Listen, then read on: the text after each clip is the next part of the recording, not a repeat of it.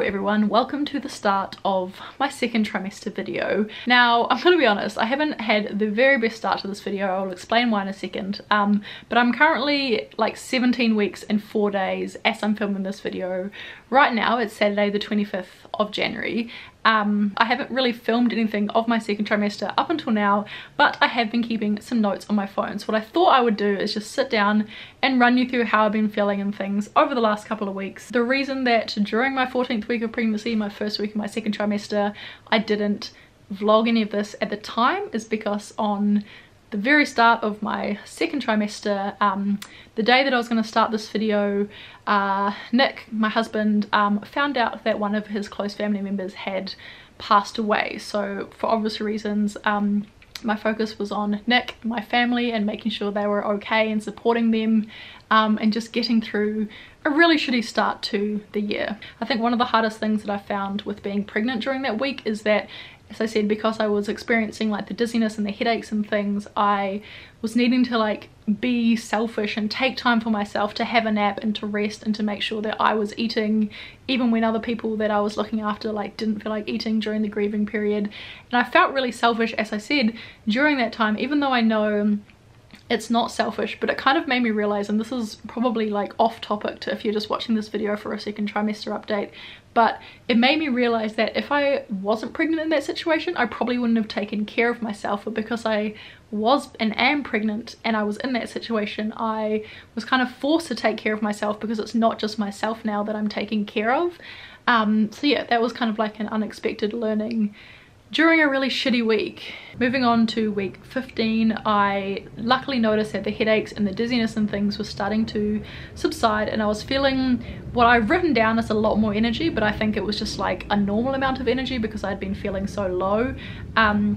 I was still having daily naps every single day, of course, that's what daily means, but I wasn't feeling as exhausted, which was good because during week 15, I'm pretty sure it was week 15, is also the week that we went to Melbourne to celebrate our 1-year wedding anniversary. So I didn't vlog that week because I was filming that video. I didn't really talk about pregnancy in that video, but again, there'll be a card to it up above if you want to go and check out what we did in Melbourne. Week 16 was a happy and it was an exciting week because it's when we posted online and like told everyone that we were expecting a baby, so it made it feel a lot more real, and it was quite like freeing and such a relief to be able to just like openly talk about it at work if I was like feeling sick, or if I was feeling hungry or whatever. That brings us to this week, which is week 17, and as I said, I feel like I've started showing a little bit more, definitely in some outfits.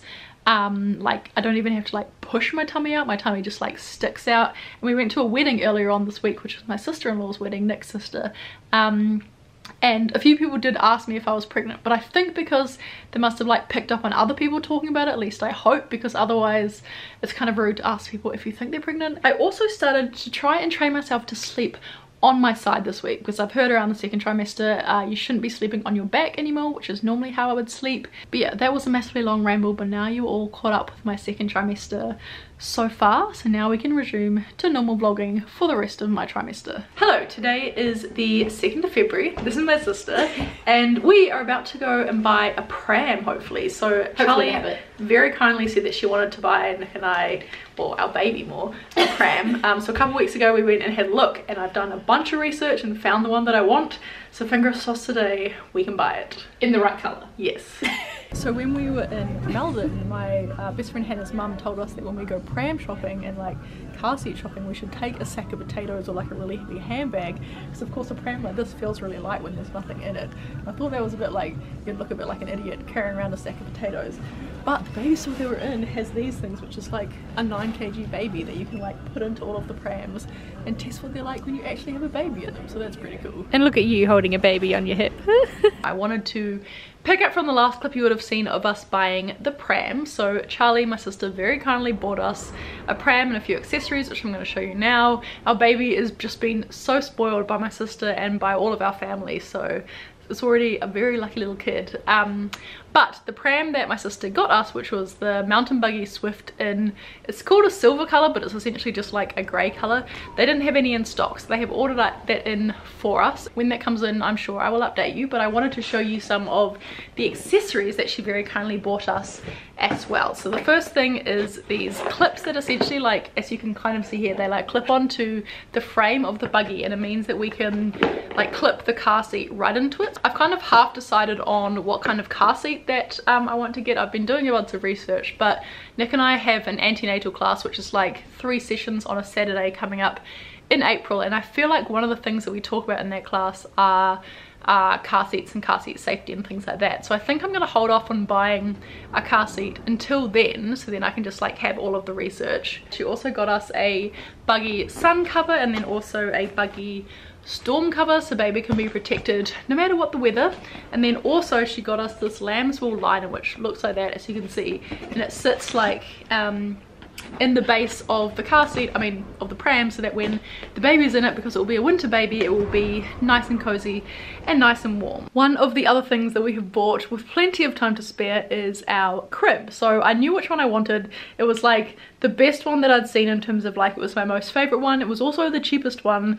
So we decided to buy it now because it was on a little bit of a sale, and then also when I'd been looking at it previously, it had sold out. So we decided to just get it now so that we knew that we had it. We bought this crib in like middle of January, I want to say, just after we got back from our Melbourne wedding anniversary trip, and Mocka only has a 30-day return policy, so we thought that we might just get the crib out now, put everything together, make sure everything works and we don't need to return anything, and then we can pack it down again. Obviously we're definitely not going to get the mattress back inside this box, but I bought some rubbish bags. I bought some of these big rubbish bags that we can tie a few of them around the mattress, masking tape it up so it's all airtight and safe and secure until we need to actually use it when the baby arrives. And voila, we have a crib. The mattress, as you might have seen in that little cutaway clip, it actually comes in like a bag that was just vacuum sealed, so we just like poked a hole in the bag and the mattress started rising, which means that we won't need to use the garbage bags that I bought. We'll just need to like use masking tape or something to duct up the hole that we made in the bag. But otherwise, here's our crib. Gotta be honest, I bought this crib because I wanted like a wood style crib, because all the walls in the nursery are going to be white, and then we've got like other bits of wood in there as well, so I thought it would be nice. And this one was like the most kind of simple that I could find, and it also reminded me of an IKEA one that I'd seen, but I think in the IKEA one it has these types of bars like the whole way around. I don't know how I feel about these end pieces. I'm sure it's actually better for the baby, because it means that when we need to protect the sides, when it can start like moving its hands and stuff around, we won't need to worry about the whole entire crib. But yeah, first impressions, I think it looks great. It has like 2 levels that we can put like the base up, so obviously when the baby's younger it doesn't have to be way down the bottom, and it's also a little bit like shorter than I imagined it would be. I guess with the end pieces, at least one of them is going to be covered by the wall where we plan on like having the nursery, so it's only going to be like one of these that you'll see. So maybe I'll just need to like, I don't know, decorate it somehow with like a garland or something to make it like not as in your face. Also, I'm sure I'll just like get used to it when the whole room is put together, but when it's in like literally a room that's like half filled with junk, there's our baby bassinet in the corner and Nick as well,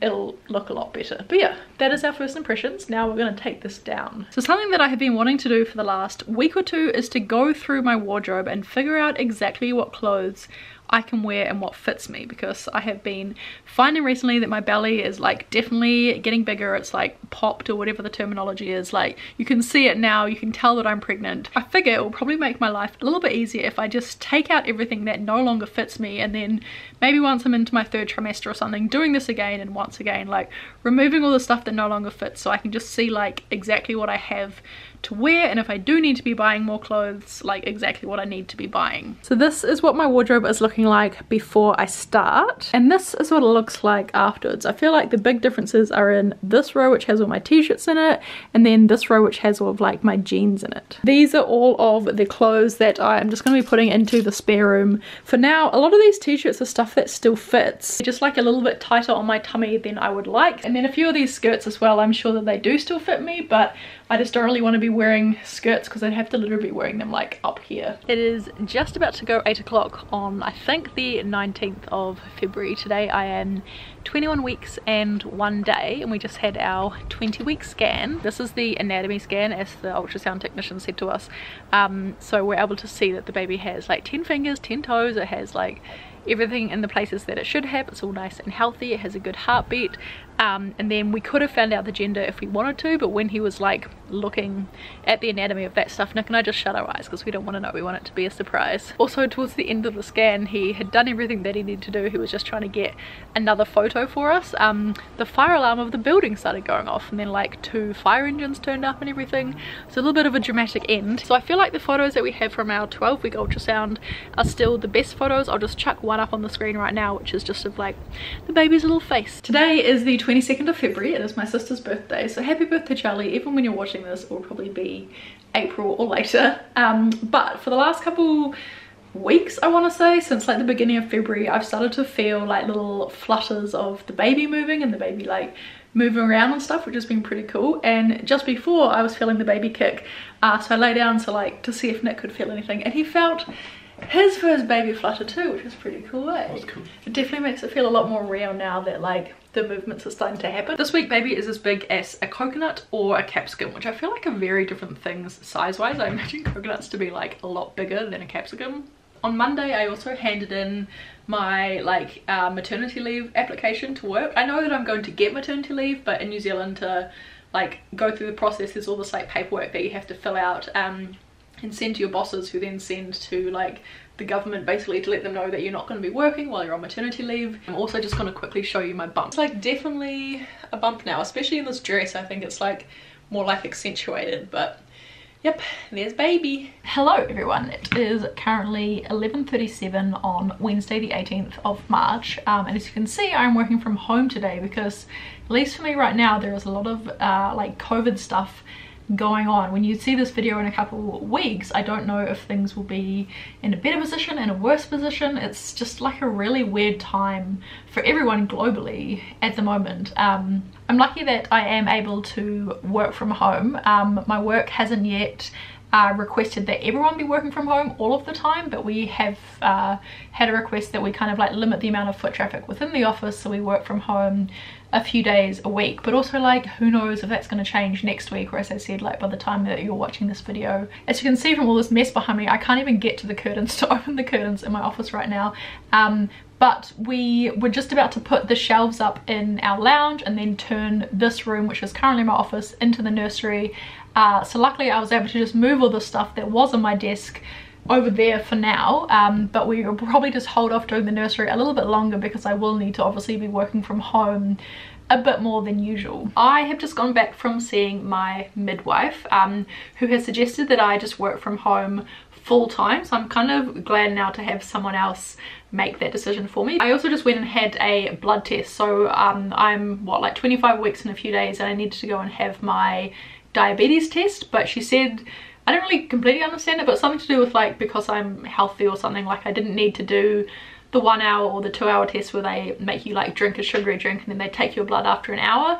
So I'm guessing if the results of the test that I did today come back potentially bad, then I might have to go in and like actually do that test, but for now it was just like a blood test and stuff, so that made it a lot easier. It has just gone 12:02 on Monday the 30th of March. Today is officially the last day in my second trimester, so I thought I would give you one final update from basically exactly where I started this video, except this time I have a little Subi with me for some moral support. Since I last spoke to you, which would have been sometime last week, I can't even remember when, there has been a lot of chat still going on in New Zealand and a lot of developments that affect pregnant people, so affect me. So I just wanted to update you to see, I don't know, I guess if you're from New Zealand and you're also pregnant, how you're feeling about things. If you were elsewhere, what your countries are doing to support you while being pregnant. The main thing they have been advising people who are likely to give birth in the next 3 months, which is myself, is that you're only allowed one support person in the delivery room with you, which is fine because I was only planning on having Nick anyway.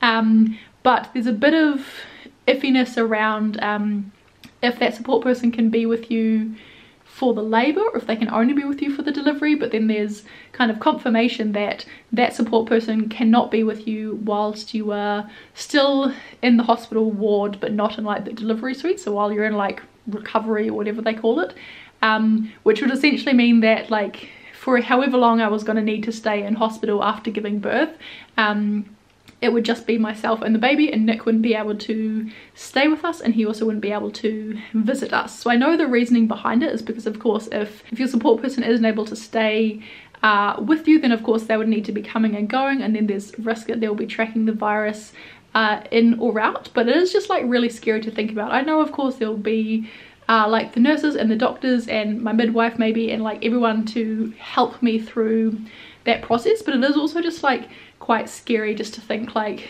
I know they say don't have a birth plan because it's all going to go wrong anyway, but I think there are a few things that you kind of just expect are a given when you're giving birth. At least I definitely did, and having Nick throughout that whole process with me was one of those things. So again, like stuff is changing daily, so we're just going to have to see how it goes, but at the moment that's something that I am kind of struggling to get my head around. Even though I know it's for the best, it's just not what I had pictured. The other thing that I'm thinking about is all of the things that we still need to get for the baby. So luckily I feel like I was too excited and I've done a lot of the shopping that I needed to do for the baby for when it comes. So at least like clothes wise we have enough stuff. We have a bassinet, we have nappies and everything like that, but there are definitely a few things that hopefully I can get from the pharmacy, but then things like a car seat or a capsule, we don't have that yet because I was waiting until Easter to potentially purchase that. So hopefully shops do open up in time for us to be able to go and get that stuff before the baby is due, because otherwise I don't know what we're gonna do. Basically I'm just trying to take each day as it comes and not let stuff get to me too much, because otherwise I feel like I could be having an emotional breakdown almost every day just because there's like so much information to process, not even just baby wise but just like financially as well. It's just like a lot going on at the moment, which is also why I look like a hot mess right now. But yeah, taking it day by day, it's definitely a weird time to be pregnant, I think. Especially for like a first time parent who I know like when the baby comes, if this is still going on, maybe I won't be able to have like the meetings that I need to have with my midwife to make sure the baby's putting on enough weight. Like what if I'm wanting to breastfeed and I can't get like a proper latch or something. There's all that stuff that like I might not be able to have the in-person support that I was hoping and expecting to have. So there's definitely a lot of thoughts swirling around in my mind that I'm trying to not let get to me, because there's literally nothing that I can do about it. So I don't want to like be stressing about stuff that I can't control. But yeah, I think at a time like this it's kind of hard to not do that. That is all that I have to say though, and that brings an end to this pretty crazy second trimester. There's been a heck of a lot of stuff going on in this trimester. I feel like this video is probably going to be a lot longer than my first trimester. So if you've made it to this part of the video, thank you very much for watching. I really appreciate it. I hope you are staying safe and staying healthy, staying home, and yeah, try and do something that's going to make you feel happy or feel positive, that's maybe not related to all of the scary news that is out there right now. And yeah, have a great rest of your day, and I'll see you all next week. Bye.